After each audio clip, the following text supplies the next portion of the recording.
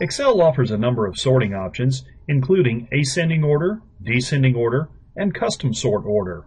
However, one sorting option that is not enabled in Excel is sorting in random order. Such a feature might come in handy in some cases, such as needing a non-biased means of sorting for, say, sampling purposes. In this tip, you will learn an easy-to-implement trick to sort data randomly in Excel. To sort a range or table of data in random order, let's begin by using Excel's RAND function to add a random number sort key to each record in the range. In the example currently shown on screen, the RAND function adds a random number to each of the 100 records in the range to be sorted. Of course, because the RAND function is a volatile function, the numbers it returns will change every time the workbook recalculates. Therefore, the next step is to copy each of these numbers and perform a paste special values to replace the formulas with their results.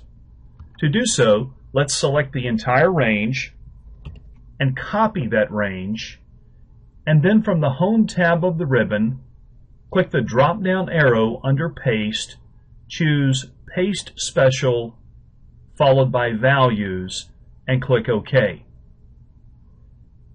Now what we see is that in each cell we have the number instead of the formula. At this point, Excel can sort the data in random order. To do so, we will choose the Sort Key column, column D, the column in which we just entered the RAND function and then pasted the results, and we will use this column as the basis for the sort. Now, because random numbers reside in each cell in the column, it does not matter whether the sorting option we choose is ascending or descending.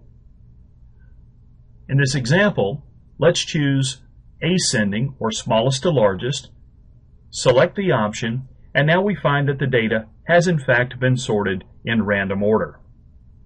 Of course, at this point, for presentation purposes, you might consider hiding the Sort Key column, which of course is column D, or if that column is no longer needed because you will never have to resort the data again in random order, you could delete the column altogether.